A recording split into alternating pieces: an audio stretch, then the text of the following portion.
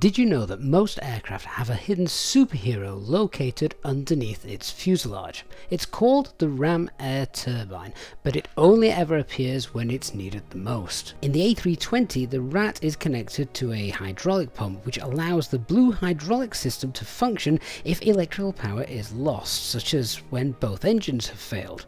The rat automatically deploys if AC bus 1 and AC bus 2 are both lost and we're travelling over 100 knots. There are also two push buttons, one for the hydraulics and one for the electrics, on the overhead panel, which allows the pilots to deploy it manually. With the rat spinning in the wind, it can power the blue hydraulic system, which drives the emergency generator by means of an hydraulic motor.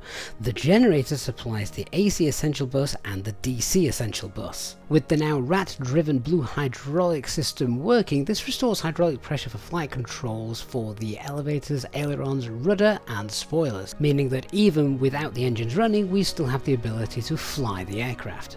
It also provides some avionics and electrical power to the captain's primary flight display and navigation display, the ECAM, captain's standby instruments, and also the radio. It does not power the green or yellow hydraulic systems, as these are engine driven only. It also doesn't power the first officer displays or any non-essential cabin loads. You also lose wing anti-ice, galley power and windshield heat. So whilst it is a desperate situation, if the Ram Air Turbine is deployed, your aircraft still has the ability to land safely.